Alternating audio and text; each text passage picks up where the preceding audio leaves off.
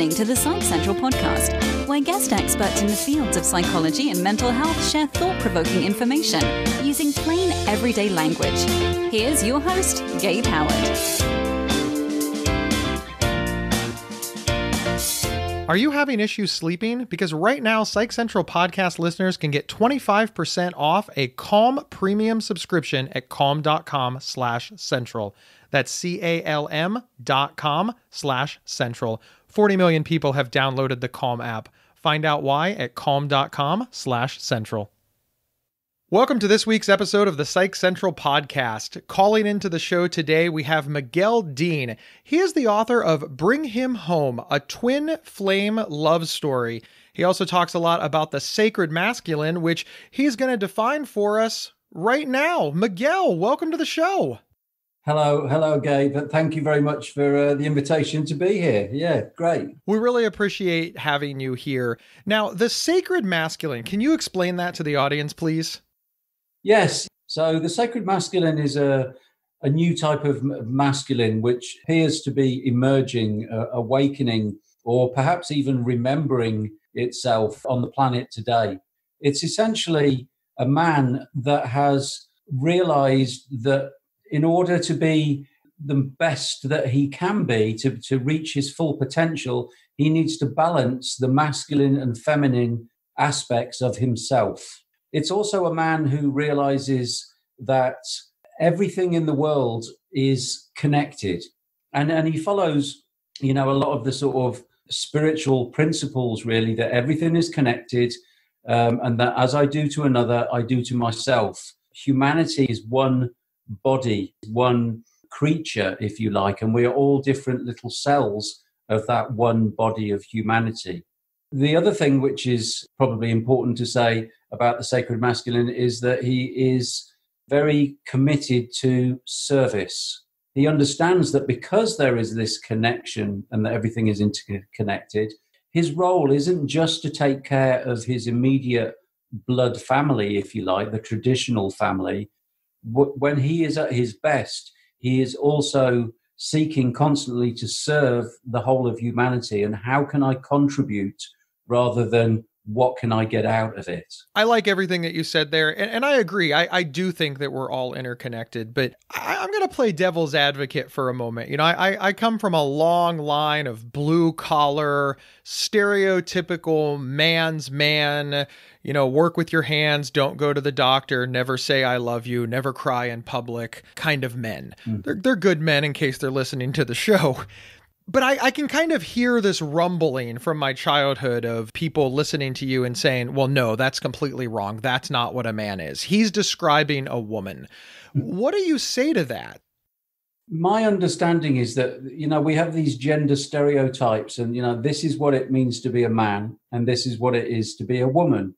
But we both have masculine and feminine qualities to ourselves. So although if you're a woman, there are still going to be more masculine qualities, which they're often, things like pushing forwards and proactive and speaking up and persevering, that kind of effort sort of like stuff.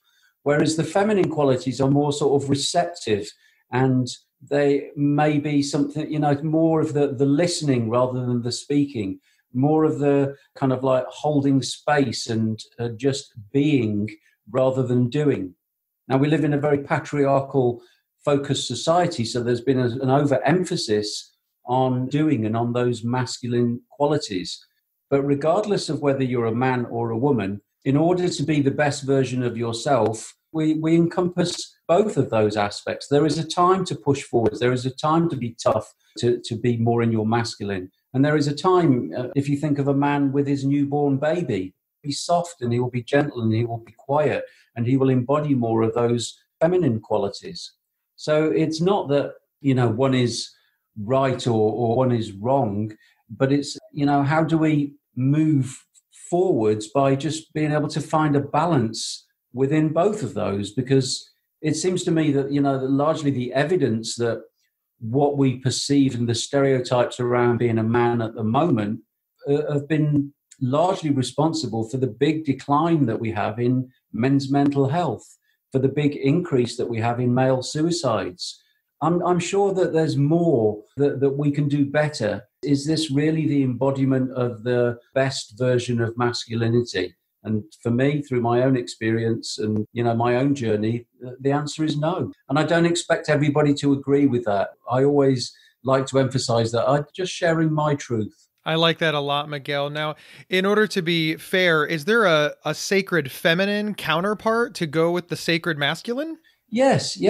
Similarly, the sacred feminine is a woman who is striving, working towards finding the balance of her own masculine and her own feminine qualities within herself. So, when we have a man that is living from this place, that is being this, and a woman that is being this, then we have really strong and powerful partnership. So instead of two halves, a man and a woman making up a whole, we have a woman that is balanced and a man that is balanced. And then when they come together, the whole is more than the sum of the parts, because they're not trying to complete each other. They are complete unto themselves. When they come together, then and there is an extra energy, and those sort of couples you will often find contribute a massive amount to society and to humanity. I couldn't agree with you more. And for whatever reason, we've sort of genderized emotions and feelings. Going along with that idea of genderizing emotions and feelings, which we could probably do a whole podcast on why that's probably obnoxious. But let's go with these stereotypical terms. It seems to be what you're saying is, listen, we all have all of these emotions living inside us, and we need to step outside of our comfort zones and acknowledge that if we can be full-fledged people and accept and realize and utilize all of our emotions, we'll achieve more. Yeah, absolutely, Gabe. Yeah, you're hitting the right nerves, definitely. We have these sayings that we heard that are prevalent in society, of big boys don't cry, little girls should be nice. And actually, it doesn't seem that that's terribly helpful in the long run, because if we've been given this full range of emotions, then the human being is an incredible miracle creation, really. And it doesn't seem right to me that men were given the emotions of sadness and tears and feeling soft and feeling broken or feeling disempowered or whatever by mistake. We were given these emotions because the emotions are kind of they're part of our inner guidance system that steers us towards or away from different actions and behaviors. If we're feeling lots of negative emotions, it's usually a cue to look inside and say, okay, so what am I doing, or what am I living, or what am I creating that's causing these negative feelings? So perhaps I need to shift the direction, that I am headed, and see if those emotions get less or whether they get more. The emotions are really important. And so when men have been taught to suppress their emotions and are shamed into, not showing their vulnerability or their weakness or their fragility or their depression or whatever, then all those emotions get trapped in the body and invariably seem to lead to dysfunctional behaviors, to addictions, attempts to anesthetize and numb the unpleasant feelings, because that was certainly what I did, that this is part of my story that I'm talking about now. But it just resulted in depression and, severe, lots of physical issues that I had because all that energy was trapped in my body. Let's talk about your personal journey for a moment. You describe having a life of, violence and petty crime, addiction, and homelessness. You said that you spent 7 years living on the road as a New Age traveler. What was that like for you, and how did it lead you to the discovery of the sacred masculine? Mm-hmm. Good question.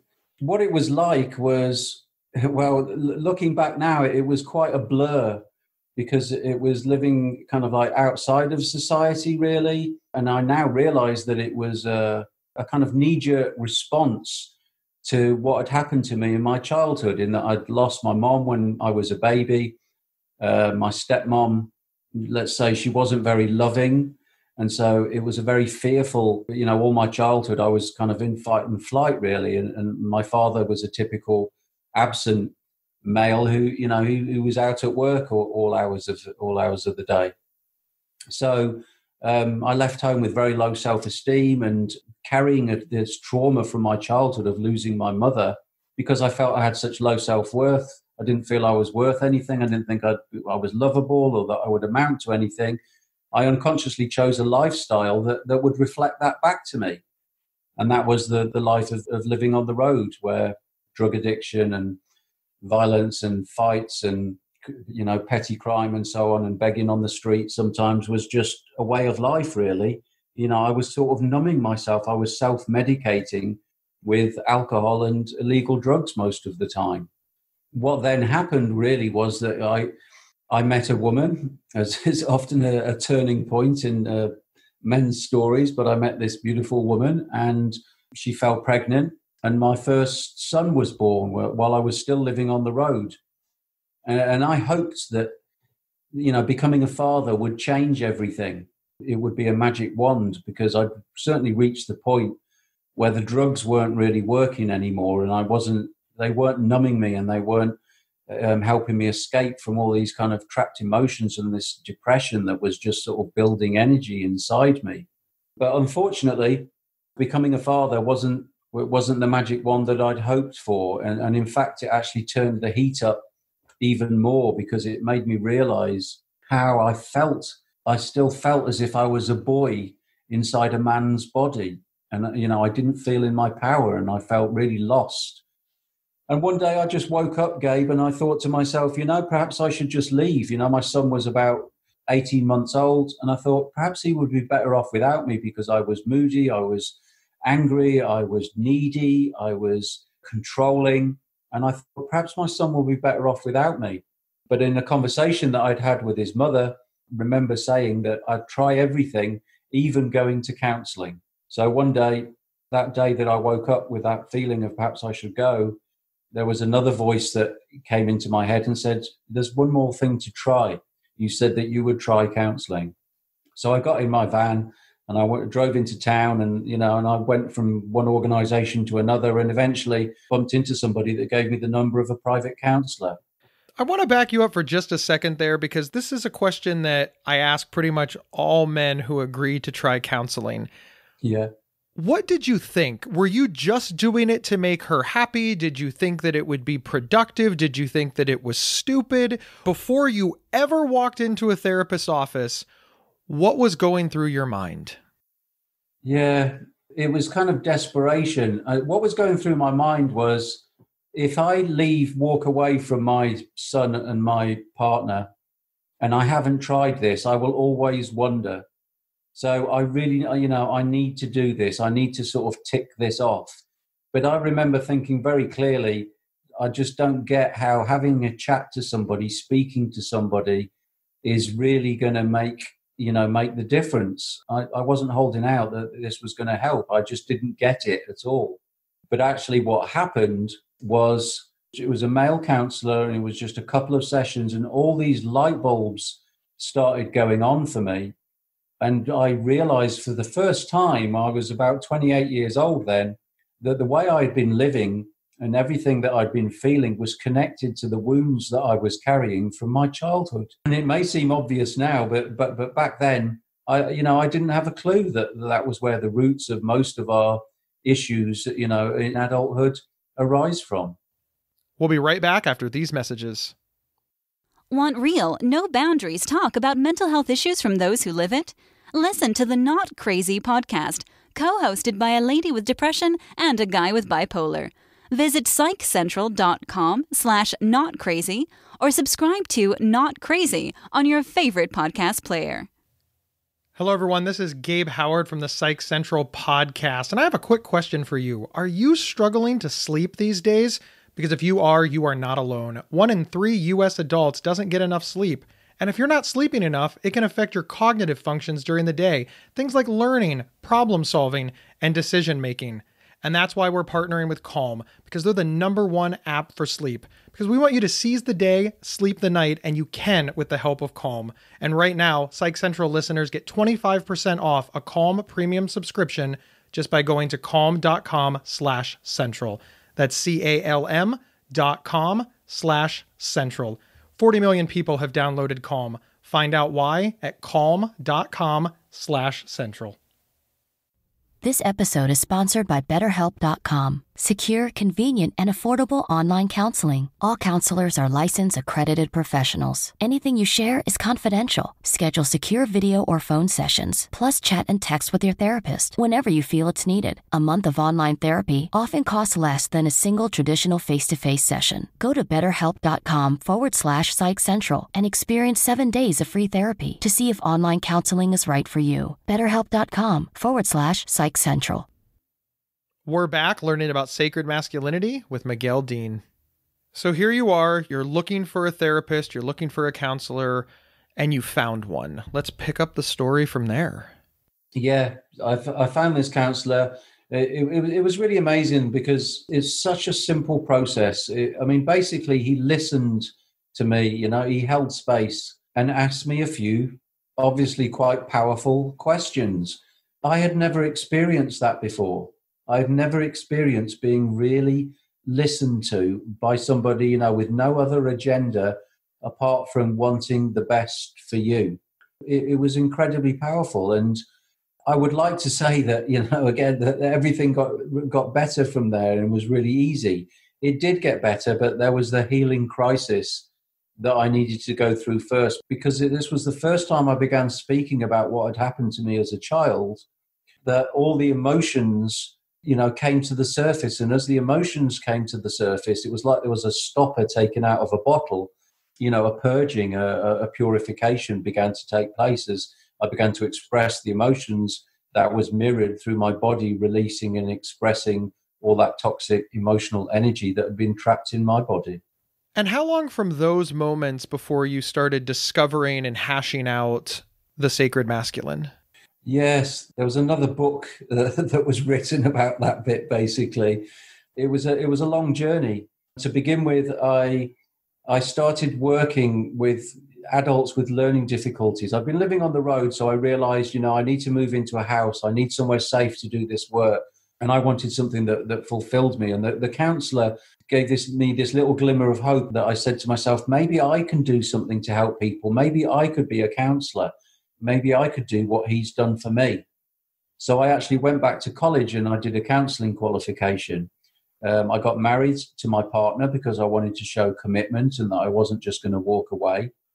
And I began working with adults with learning difficulties. And that progressed onto working with homeless youth. And I guess some of the seeds of the sacred masculine were really sown here because I began to realize that I couldn't help and heal myself because it was, an ongoing process of healing the trauma that I've been carrying. I couldn't do it in isolation. And what I found was the more that I helped others and the more that I was there for other people and the more I got involved in service, the more that helped me, the more that brought me back into alignment with who I really was, which was a kind, compassionate, albeit wounded person, but, that wanted to help, but also saw that he couldn't help others fully unless he really sorted himself out and began to be operating from his own optimum. You mentioned working with young men and boys, and I know that there's a lot of mixed messages about masculinity, toxic masculinity, like you said earlier, boys don't cry. Mm-hmm. How do we introduce sacred masculinity to boys and young men to overshadow all of the messages that they're already getting from, this is my word, stereotypical masculinity? Yeah. Well, the way that I do that, Gabe, is that I live it. I just am who I am. And so young people, they pick up, they learn from what you do, not what you say. So I just live that. Whenever I'm working with young people, I always share. It's never I'm the teacher and you're the student and I don't tell you anything about myself. I share my own experiences. I share times if I'm struggling a bit sometimes. And so I think the best way for us to pass that on to the young men is through absorption, really, by just living that, as best we can and modeling it in the way that we live our lives and the way that we interact with everybody. Quite easy to feel a bit overwhelmed and a bit defeated, when we think, because like the stereotypical machinery, if you like, is so huge, about what it is to be a boy and what it is to be a man.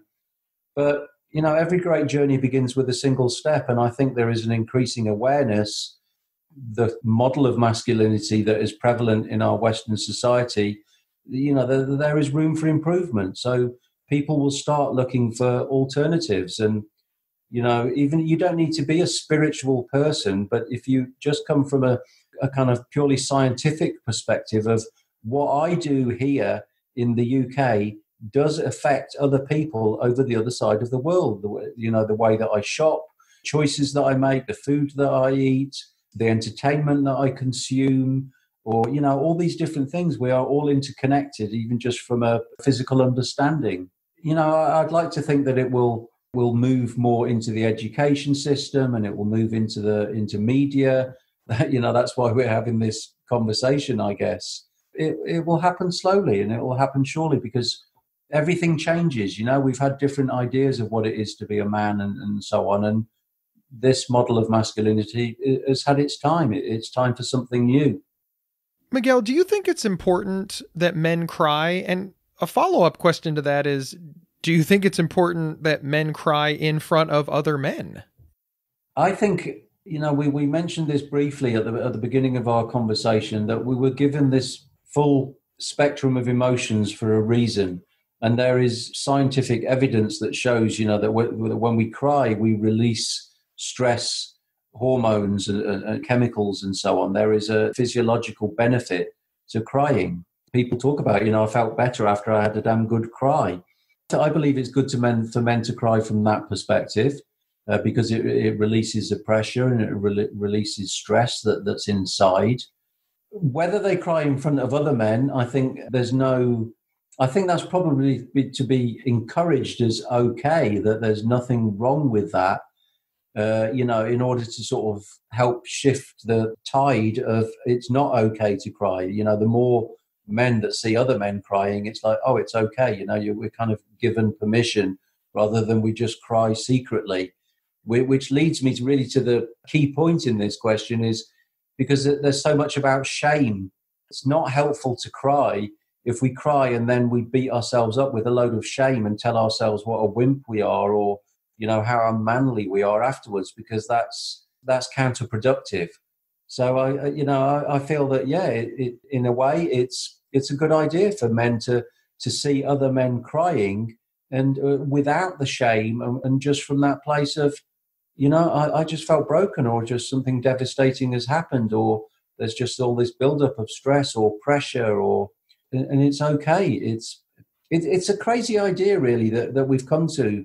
It just seems really odd to me that it's okay for girls to cry, but it's not okay for boys to cry. But we have the same anatomy, as in we've got the same tear ducts, and we both have tears, and we both have eyes. So, and the same chemical response happens when men cry and when women cry. I agree with you. It's sort of a crazy conversation to have where you say, hey, is it okay to cry even though you're perfectly capable of it? And is it okay to cry in front of other people even though we see crying all the time? It's well represented in pop culture. We've all seen our loved ones and families cry. And then we're talking about whether or not it's a good idea. It would sort of be like asking, hey, is it okay to sweat in front of people? Yeah. Like you said, it's just a biological response. I love what you're saying about masculinity because I think that it is time to evolve. Behaving how you're supposed to behave means that you're not making choices that are true to you. You're making choices that are true for society or for others. And there's like a controlling element in that, right? I want to do X, but society told me I wasn't allowed, so therefore I won't. And it's almost faceless, right? Society isn't an individual. Like everybody got together and voted that you're not allowed to do this. And I can see where that causes a lot of conflict inside people. And of course, that conflict almost never comes out in any mentally healthy way. I love everything that we've discussed. Mm-hmm. Let's talk about the book momentarily. Where do people find it? What's it about? And how do people buy it? Thank you, Gabe. Yes, the book is called Bring Him Home, a Twin Flame Love Story. It's available on my website, which is migueldean.net.